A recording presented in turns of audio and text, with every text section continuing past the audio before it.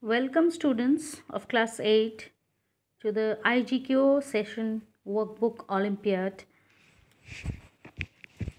Let us start with chapter 4, that is universe.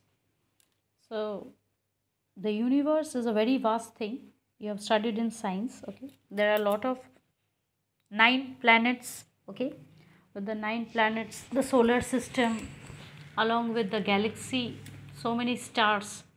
So lot of things, if you want to study about astronomy, then you will come across various new facts if you are interested. Okay, so here we are going to study a few things about your GK. So let's start.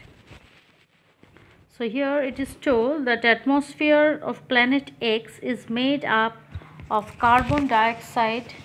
Chemical reactions between the atmosphere and the surface of X will make clouds of sulfuric acid, and this sulfuric acid rain never reaches the ground, but it evaporates by the heat before reaching the surface in a phenomenon which is known as Virga. So you have to name the planet X which is being mentioned in the above paragraph. So right now we are talking about the second planet in the solar system, option B, Venus. Okay, next you have to arrange the given planets according to their size in descending order. Descending order means from bigger to smaller. Okay, this is the descending order. So the name of the planets here given to you is Saturn, Neptune, Venus and Mars.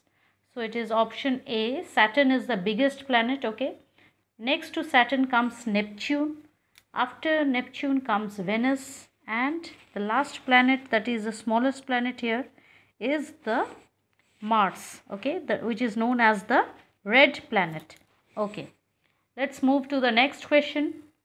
Which of the following statements are correct? Okay, so here according to this particular question you can say that statement 2, the fastest winds in the solar system are blow on Neptune, and question number 3, option 3, the extravehicular activity involves venturing out of the spacecraft in the space. So these two particular statements are correct in question number 3, that is option C. Now have a close look on this particular picture. Okay, so you have 4 pictures over here: the Ursa Major, the Cassiopeia, the Orion and the Libra.